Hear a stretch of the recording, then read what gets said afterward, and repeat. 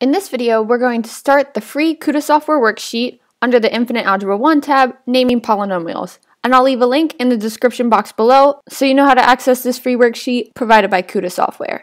Now, our directions are to name each polynomial by degree and the number of terms. So I'm going to show you a table or chart that's useful for naming the polynomial. First, let's look at it by degree. A degree is the value of the greatest exponent.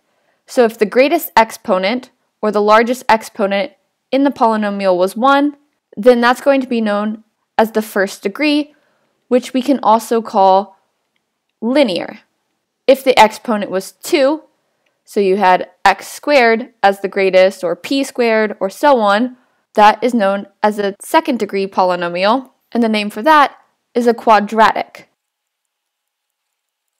Now let's say that the highest exponent held the value of 3.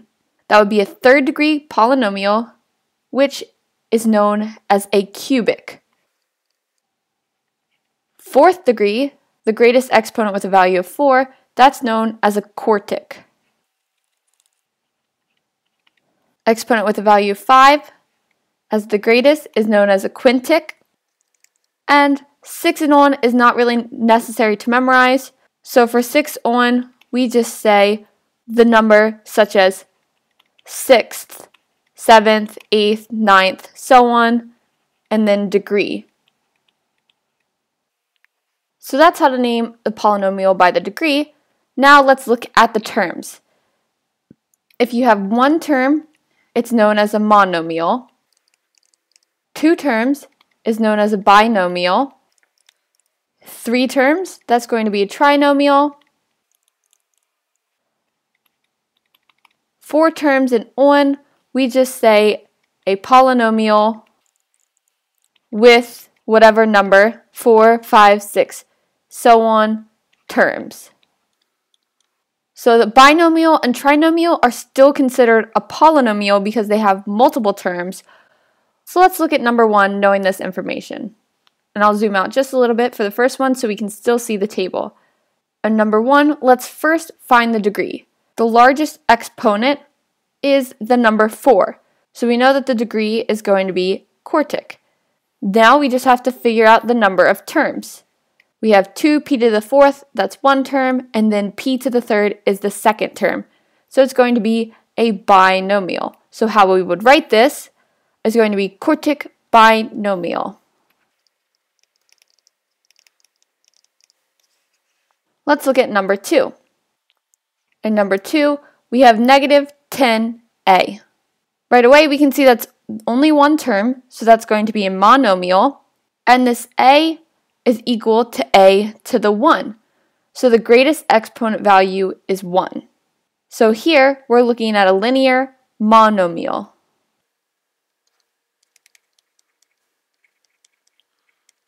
So linear monomial is the answer for number 2. Let's go on to number 3. In number 3, we have one term. So if you remember from our table or our chart, that's going to be a monomial.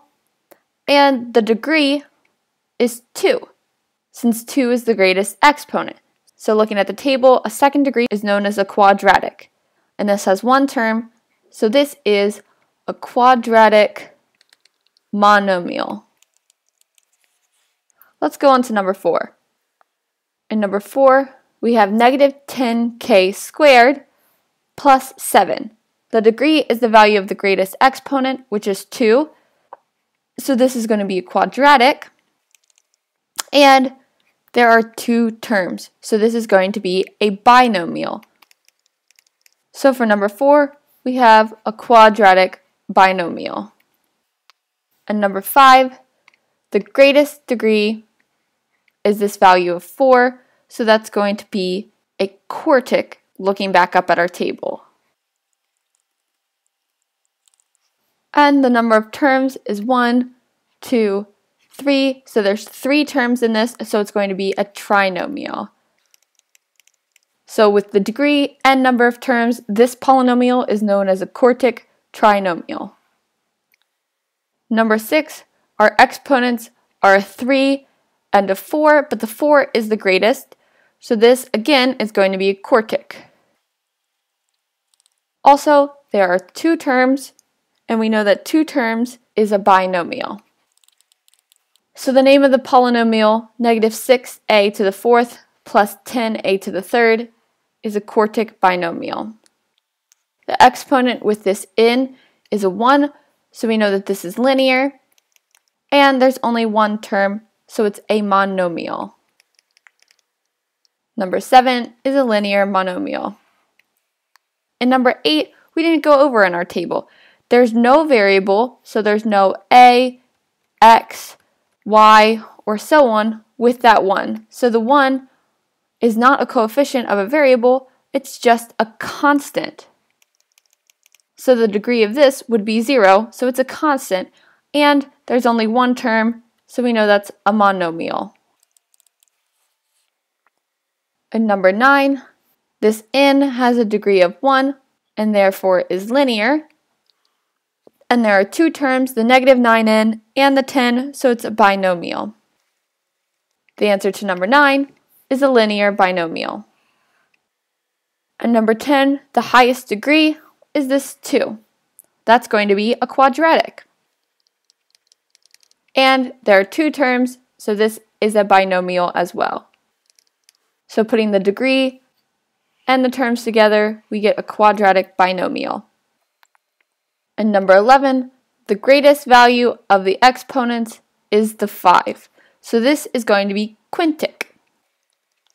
And counting the number of terms, we have 1, 2, 3, 4 terms. And remembering from our table, once we got past 3, we would just say polynomial with, and then the number of terms. So 4 terms. So this is a quintic polynomial with 4 terms. In number 12, the greatest value for the exponent is 7. So this is a 7th degree polynomial, but there are two terms, so the polynomial is classified as a binomial. So for number 12, we have a 7th degree binomial. In number 13, the greatest value for an exponent is 4. So this is going to be quartic, and this quartic polynomial has 4 terms. So it's a quartic polynomial with 4 terms. And lastly in this video, we'll do number 14. In the next video, I'll do the second half of this worksheet, numbers 15 through 30. The highest value for an exponent in number 14 is 7, so this is a 7th degree polynomial that has 4 terms. The 9v to the 7th, 7v to the 6th, 4v to the 3rd, and the constant 1. So it is a 7th degree polynomial with 4 terms. Before you continue on to the next video, please remember to like this one and go ahead and subscribe to my channel while you're at it. And you'll get updates about when new videos are coming out and what to expect.